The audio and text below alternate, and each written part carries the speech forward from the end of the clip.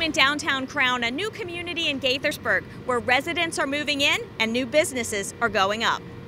Directly behind us, this two-story building is going to have LA Fitness is taking 30,000 square feet on the ground floor and another 10,000 square feet above.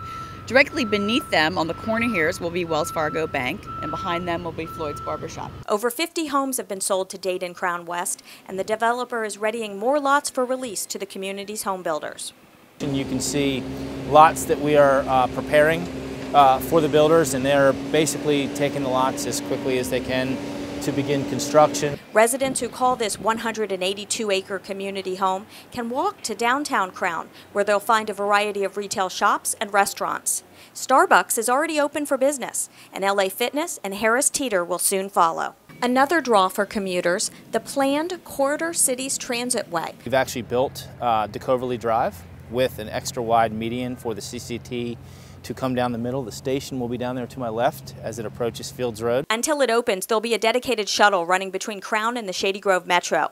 Other distinct features of this community include an abundance of parks and green space, and the unique townhome floor plans builders are offering with outdoor living spaces and rooftop terraces. Even the street names are significant.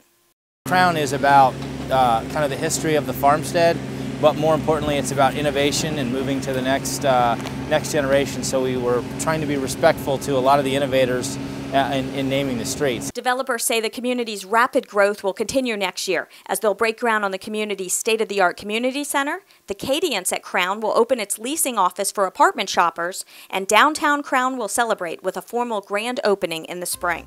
For MyMCMedia, I'm Sonya Burke.